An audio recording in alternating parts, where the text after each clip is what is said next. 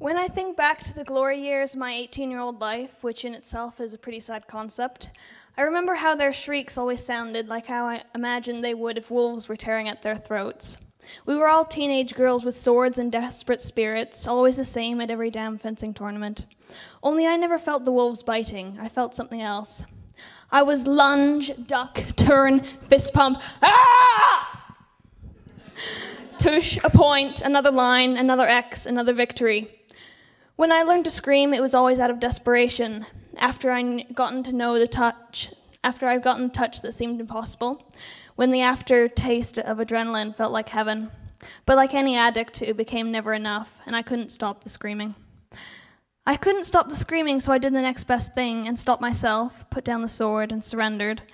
Instead of learning to balance, I turned my teeter-totter into a trebuchet and solved my own problems that way. I can't think of any life manifestos that follow that advice, but I don't have a manifesto or a set of rules to follow. I am not a feminifesto or a femme with a festo. It's just a misplaced reminder of the things I forget.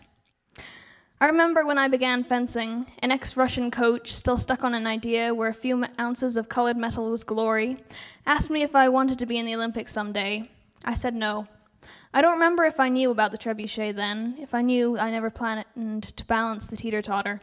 The best pleasure is in the attempt, because to me the view from the top is never as good as the feeling of the climb and the fall beneath, and the aftertaste of iron vein, heart-shaking adrenaline. In my room I have an old baseball team photo, several pounds of cheap colored metal bits of fencing, and 2 bags of old horse show ribbons.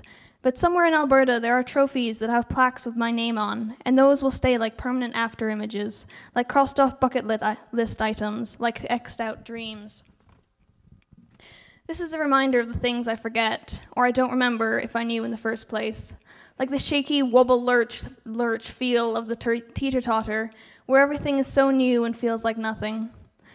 Instead of a manifesto trying to define, to limit, this feminifesto wants to remember and learn how to turn a trebuchet teeter-totter into a Newton's cradle of click-clack, perpetual motion balanced, where every desperate flail outside the boundaries brings it to rest once again. It's a lesson for myself in how self-destruction isn't always the end, so that maybe the screaming comes back into orbit, into gentle click-clack balance. This is a hope for when I go searching for the next thrill. I learn to live with a fire burning, instead of setting myself on fire only to flare up and burn out. Leaving only trophy plaques as an after image, I never liked the waiting. Let's gain 5 pounds, because I wasn't used to not doing hours of training every week, where I regressed back to clueless beginner once again. But I, with a teeter-totter trebuchet, never knew any different. So this feminifesto will try to build, not a trebuchet, but a click-clack balance of poetry and words, and misplaced reminders that I can find when I can't remember how to stop screaming. One more way to keep the fire burning.